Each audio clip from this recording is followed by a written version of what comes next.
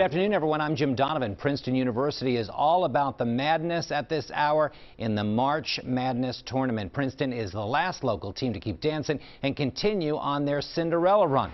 Our Nikki DeMentri is live on campus with all the excitement. Hey, Nikki. Hey there, Jim. Had to sport the orange today here at Princeton. The men's basketball team is actually inside the gym right now. They are practicing before they head on the bus to Louisville for that Sweet 16 game. But as you just said, we are prepping for a pep rally here on the plaza. You can see balloons are here. They are setting up. There'll be a tunnel that they'll be running through to get on those buses as we wait for students, professors, and the like all to come out to cheer on this team.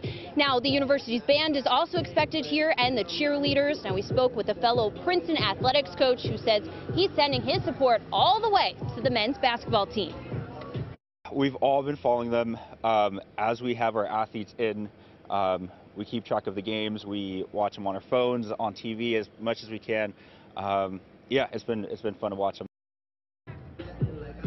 Yeah, now after the pep rally ends around 1, the men's basketball team will be getting on buses. They'll be heading right through this balloon arch as we say goodbye and send them all off. Of course, wish them luck. They play in Louisville on Friday at 9 p.m. Tip-off, again, is at 9 p.m. against Creighton. But for now, live in Princeton, cheering on those Tigers, Nikki DeMentri sending it back to you, Jim, in the studio. Thank you, Nikki. Appreciate it.